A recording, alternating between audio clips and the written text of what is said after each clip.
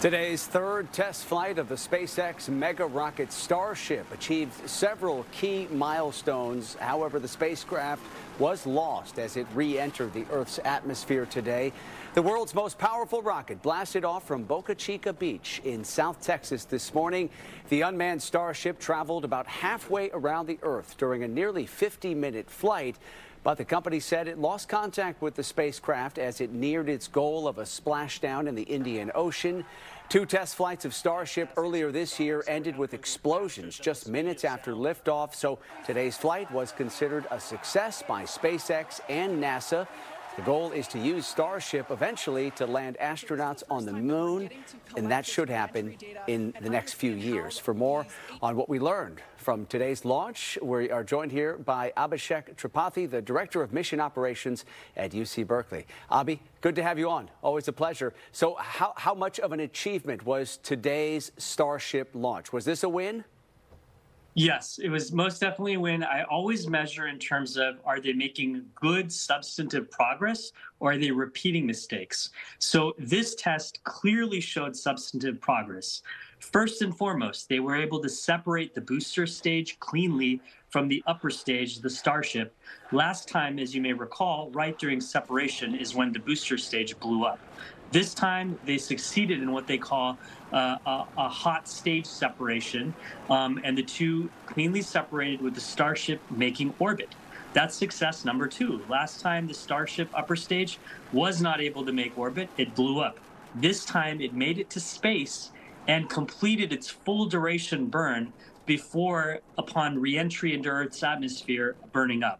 So great progress, substantive progress, was made between the last attempt and this one. Yeah, and obviously with each of these test flights, you're trying to learn from what went wrong, and that's what SpaceX has been doing here. So how do you look at what happened here during re-entry today and try to learn from that and make sure that you have a successful splashdown next time around?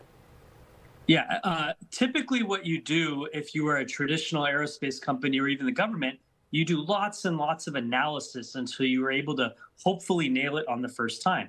This time, because SpaceX's first stage actually survived separation and made it a good way down, it got a lot of data. And what they're going to do is they're going to take that data to improve the algorithms the flight computer runs in order to get a little bit more fine-tuning on the landing attempt. So I have a lot of confidence they'll make a good solid attempt at a landing, if not a full landing on the next one. Yeah. Likewise, on the upper stage, actually, the picture you're showing right now is perfect.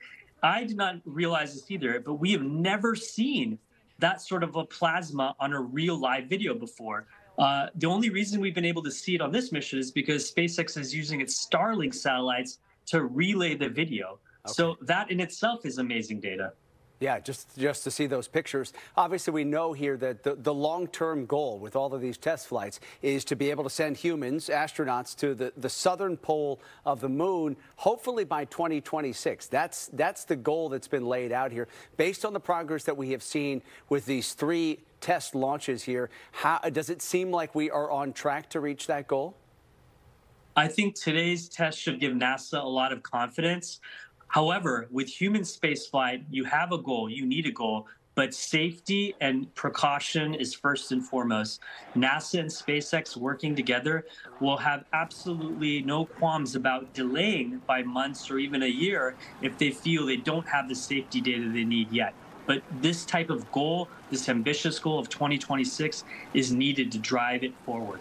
And remind us all of the significance of these test flights when it comes to this long-term sort of vision or notion of commercial space travel. What is the significance of these flights? Yeah, this rocket is an attempt to make a rocket as normal and conventional as an airliner. The way you measure success of the Starship is, can it be launched rapidly, many times a week or month, and can it be pretty much fully reused? If it can do all that, it bends the cost curve. Yeah, and so we'll see if they get it back down with a successful landing here the next go around. Then certainly would seem like they are on their way. We appreciate the insight as always. Good to see you, Abhi Tripathi, the Director of Mission Operations at UC Berkeley. Take care. Thank you. Thanks for having me.